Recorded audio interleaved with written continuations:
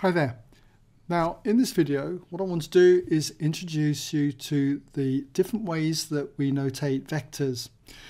And remember that a vector quantity is something that has magnitude and direction. And one such vector quantity is displacement vectors, where we want to go, say, from one point, let's say A, to another point, let's call it B.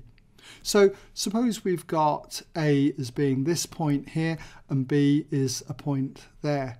Then we can join these 2 points up, and by putting an arrow, that's telling us the direction, and the length of the line tells us the magnitude, the distance from A to B, although this might be drawn to scale on some occasions. So we can write a vector like this, A to B, as being written with AB and an arrow over the top. The order of the letters tells us that we're going from A to B. So, for instance, if I had this vector drawn, clearly it's telling me I'm going from C to D.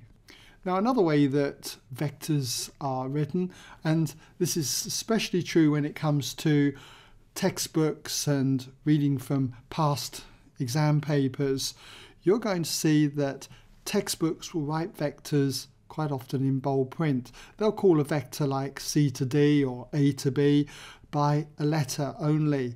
For instance, they might say the vector A represents something, okay?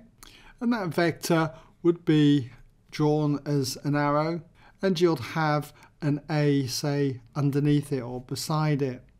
Now I've just handwritten this A and that doesn't look very bold to me, so I'm going to have to go over that quite a few times to make it stand out as being bold. But that isn't very practical when it comes to having to draw, say, a diagram involving vectors.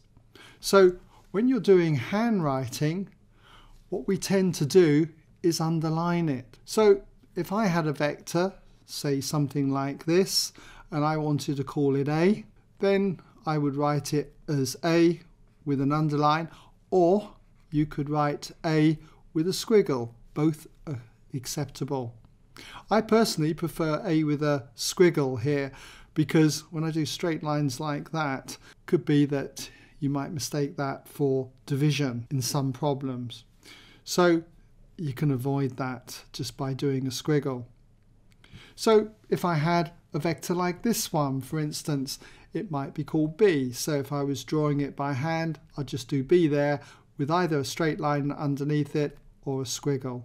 Now another way that vectors are notated is by using something called column vectors. And to illustrate this point, I'm just going to put the vectors that we've got over a grid, which contains unit squares.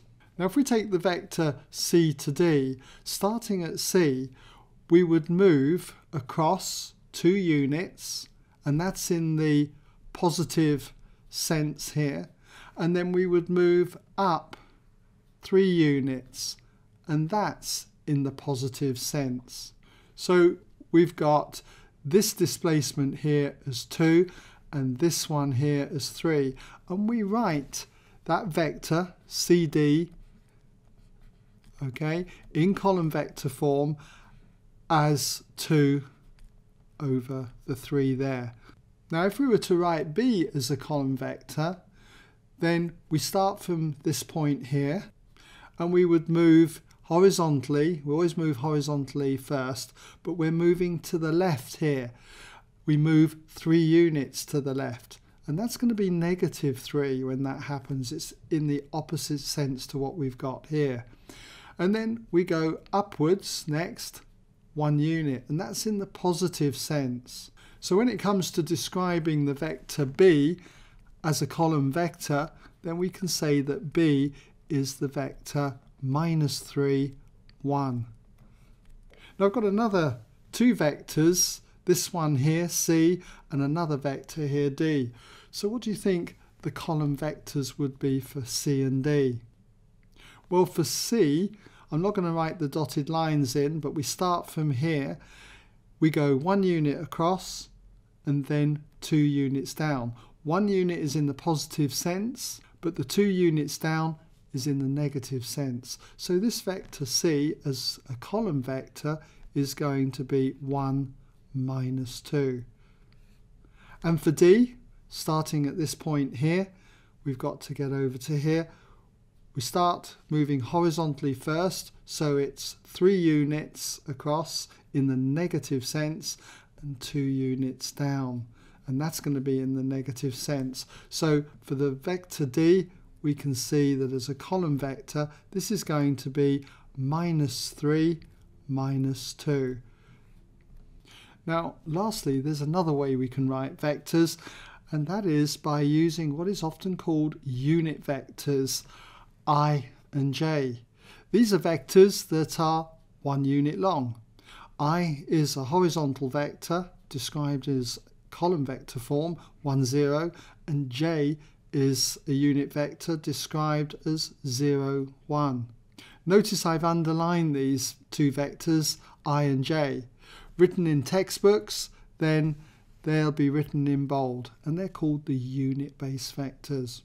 So if I wanted to write the vector c to d in terms of I and j, the unit-based vectors, then I'd say c to d was equal to 2i, always do the horizontal first, so that's going to be 2i, then plus 3j, so we've got 2i plus 3j.